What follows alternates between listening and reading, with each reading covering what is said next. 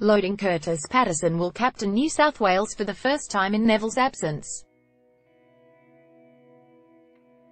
While the Blues won't confirm their 11 until the toss, the Herald understands Bertus will come in at number 6 in a side that will feature an extra specialist batsman. Bertus, who was added to the New South Wales squad in late July after Will Somerville's exit, has plundered thousands of runs in grade cricket to put his name up in lights.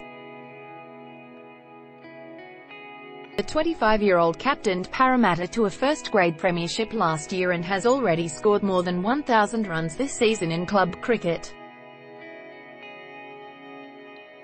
Pace bowler Greg West, who took 3 to 49 across 2 innings against Victoria last weekend, and the uncapped Liam Hatcher are believed to have missed out on the final 11. The makeup of the Blues team is complicated by the fact spinner Stephen O'Keefe has been ruled out due to hamstring soreness experienced during the Victorian game.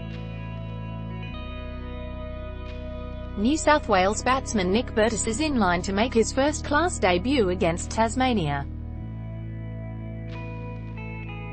Cricket NSW. While there is no specialist spinner in the team, Jason Sangar's leg spinners are coming along nicely and he will be utilised more than normal. Sangar and 18-year-old Jack Edwards' performances of late with the bat have been poor.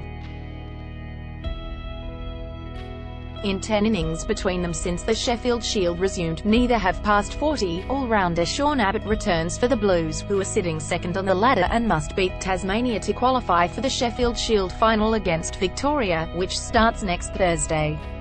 Likely Blues team: Daniel Hughes, Nick Larkin, Kurtis Patterson, Moises Henriques, Jason Sangar, Nick Bertus, Jack Edwards, Baxter, Holt, Sean Abbott, Trent Copeland, Harry Conway.